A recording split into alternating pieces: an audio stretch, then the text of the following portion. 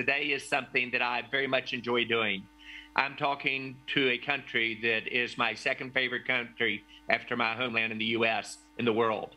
I'm talking to a country that I believe in your future, that you will be the fastest growing economy in the world over the next decade, that you will increase the average income of all of your population faster than any other country in the world as well, and that you will move from what many in the world viewed as a slow follower to a very, very fast leader. I think technology will enable this change to your society. And it used to be we thought as technology separate than other businesses, such as manufacturing or healthcare or government. Technology will be completely included in everything you do in your lives as citizens or as governments. And every company, every organization will become a digital technology company in its approach. Today, I'd like to share with you perhaps a unique perspective of how this can and should evolve, in my opinion, in India. And if you agree with everything I say, I will have failed. I think a key element of that is how do you do your startup economy? In job creation around the world and in income creation and inclusion, regardless of gender or geographic location or religion, the startups will be the primary job creator. The large companies in total, whether it's in India, in the US, or in Europe, will not add headcount because of automation and digitization. The small companies will move faster on innovation, as the minister said earlier, in terms of direction. And so if you really want to look at a country's future, you look at how they're positioning themselves for the future with AI, 5G, semiconductors, as the minister said earlier, but you want to look at how they're positioning themselves from a startup perspective. And if you see how well their startups are growing and how creative they are, as every startup in every industry will have a large technology component part, you can predict the future. Many people say that I see around corners and are able to see things perhaps earlier than others, whether it was betting on India at a time that very few other companies would do. And I made it my second world headquarters several decades ago when I was at Cisco. The ability to perhaps see transitions in the industry in terms of the internet changing the way that you work, live, learn, and play. In 1990, when people didn't think of the internet of anything except a way of connecting zeros and ones with techies around the world. The ability to capture transitions when voice started to go over the internet, it meant connectivity will move to video and will move to data, and that voice would become free for the service providers. And the ability when you see problems, whether it's the 2001 dot-com bubble or the 2008 Great Recession, seeing those ahead of time and positioning your country, your companies to navigate through them. And I'll come back to that in a moment because I will share with you my views on some economic challenges that may very well be coming our way from a global perspective.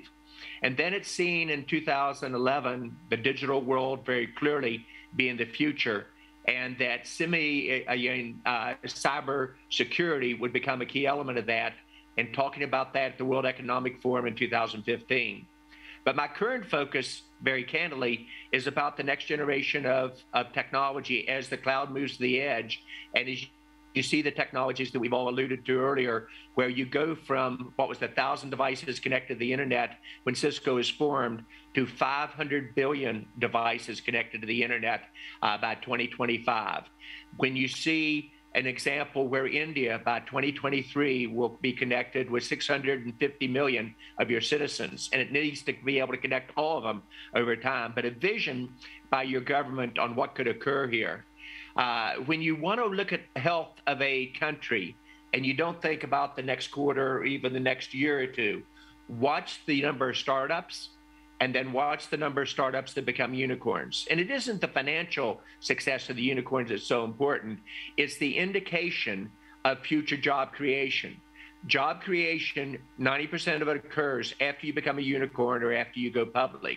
So if you look at your health of your future job creation engine that your great institutions like your IITs are positioning your students for, you have an indication of what the future can hold. India is the fastest growing country in the world in unicorns. You go back 5 years ago, there were none.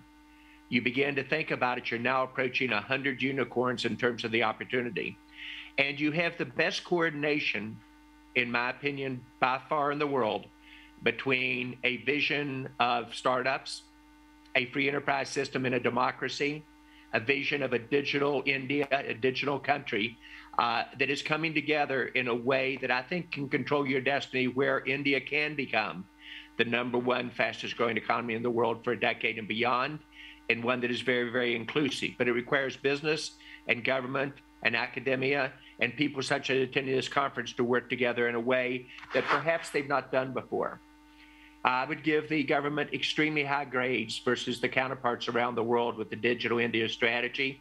And I think what Prime Minister Modi has done has been so effective. I'm honored to be the chairman of the U.S.-India Strategic Partnership Forum. I personally believe strongly the most important relationships between any two countries in the world is between the U.S. and India.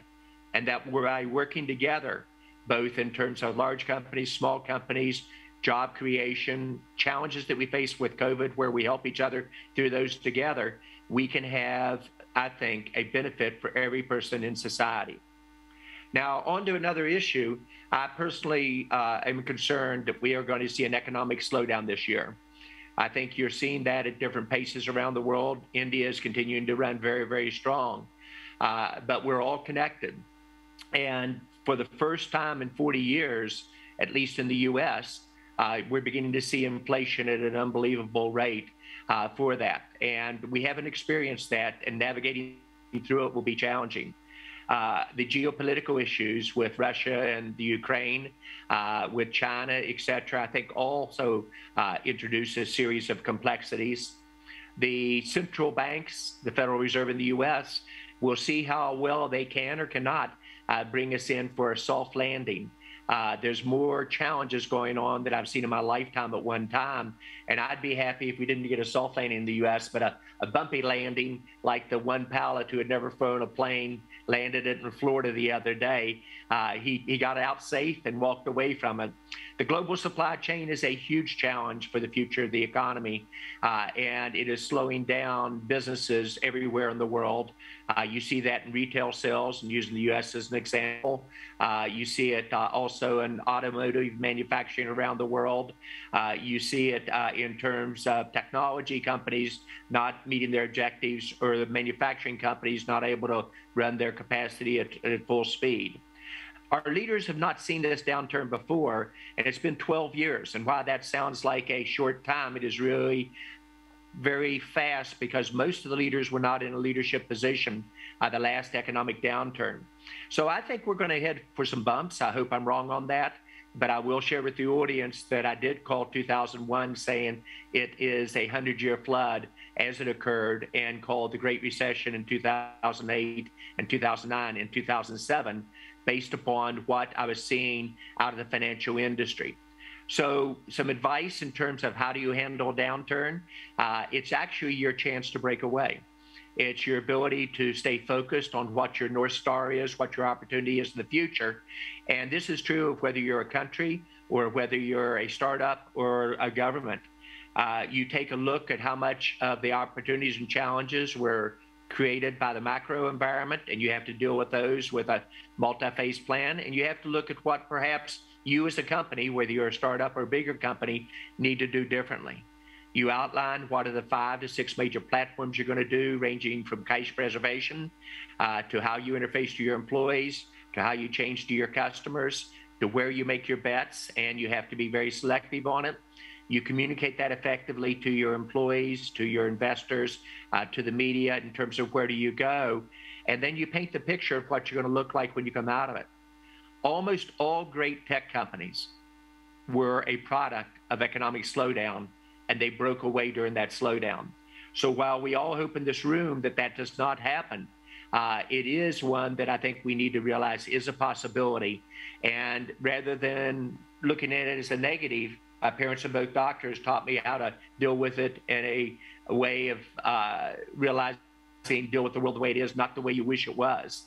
And so if you have to make changes, you make them once, you make them very quickly. This will determine what future winners are like. I'm a huge believer that technology will change the world in a large way for the good. I think it gives us a chance to make a much more inclusive society across all 29 states in India, and gives us a chance to bring that capability to all 1.3 billion people in your country that I love. India is the best position in the world to lead in this next decade. I think you've moved from what I said earlier of a slow follower to a very fast leader. If I were betting on one country in Asia to lead, I'd bet on India. If I were betting on two countries to lead, I've often said it, I'd bet on India twice. I think your democracy, your education system, your government leadership, and a huge amount of the credit goes directly to Prime Minister Modi and his Digital India plan, has positioned your country for the growth for the next 5 and 10 years, regardless of the economic bumps along the way. As everything in society goes digital, we need to realize that so will be job creation, so will be inclusion. And we've got to address both the connectivity, the education, and we have to make it inclusive of all geographic regions as we do so. The speed of change, the new normal, the minister alluded to it earlier. The internet changed over 30 years, changing the way we work, live, learn, and play. The service provider market changed over 20 in terms of moving from primarily voice connectivity to data and to video. The changes we see now with the cloud moving to the edge, artificial intelligence, cybersecurity, will change business models in 3 to 5 years. And I think that speed of change will be the new normal. I would challenge the group in the audience. I love your country. I believe very much in the future. I believe that there are huge advantages between the U.S. and India being even closer together, and I hope we achieve that, because that will benefit people and businesses in both countries very well. But I want you to kind of challenge you to dream even bigger. I like the way you've outlined a very aggressive plan for the next 5 years. I think you can dream even bigger, and I think there's a high probability that India will be the model that other people look to a decade from now to say we need to follow what India did during the 2020 to 2030 time period. So I thank you for the time today. It's an honor to be back in a country that I love and a people that I'm honored to be a part of. Have a great session.